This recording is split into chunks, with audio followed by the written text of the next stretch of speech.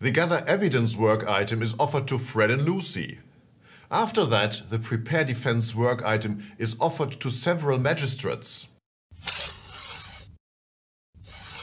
Hi, my name is Andreas Hense and this video is part of a series on resource patterns in YAWL. Today we talk about distribution by offer multiple resources. The ability to distribute a work item to a group of selected resources on a non-binding basis.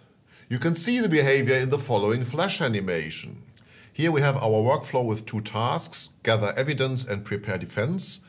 And when we start the animation, the first work item is offered to Fred and Lucy on a personal basis. So this is direct allocation and either of them can take it. So if Lucy takes it and executes it, then we go to the next task.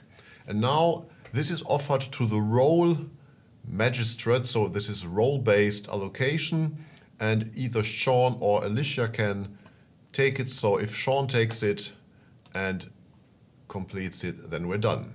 In YAWL, we can implement this by offering a work item to several participants.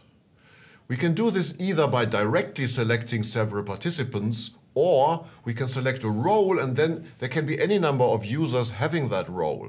So here we are with many windows open. On the top we have the YAWL administrator and the workflow specification, and at the bottom we have Fred, Lucy, Sean and Alicia.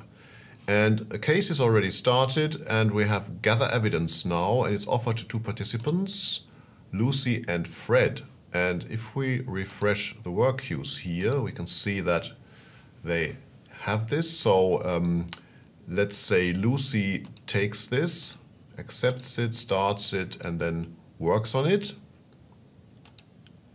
Now it's completed. And if we refresh the admin queue, we have now prepare defense, and this is offered to Sean and Alicia. So here we can refresh, there's nothing there anymore, and we refresh these work queues now. This is now based on the role. And we now take Sean, and Sean will accept it, start it, and work on it, and complete it. Thank you for watching.